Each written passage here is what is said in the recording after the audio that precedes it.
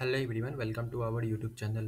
In this video, we will guide you through the process how to fix Apple Home Sync error when connecting to Philips Hue app. Okay, so guys, we are going to discuss by each step. First is check for software update. To go to setting on your iOS device, select general, then select software. If update is available, follow the on-screen instruction to download and install it. Okay. So our second step is unlink and relink the device. Open the Apple Home app on your iOS device.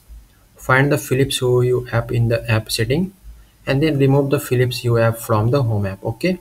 Follow the instruction to re-add the Philips Hue app to the Home app. Okay. So as our third step is restart the device. How to restart that? Power off your Philips Hue Hub by plugging it and then restart your Apple Home Hub and iOS device by turning them off and on again. Okay. Plug the Philips Hue Hub back into the after few minutes. Fourth step is factory reset the Philips Hue bridge.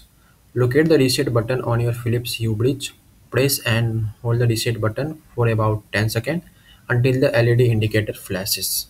Release the button to reset the bridge to factory resetting. Okay.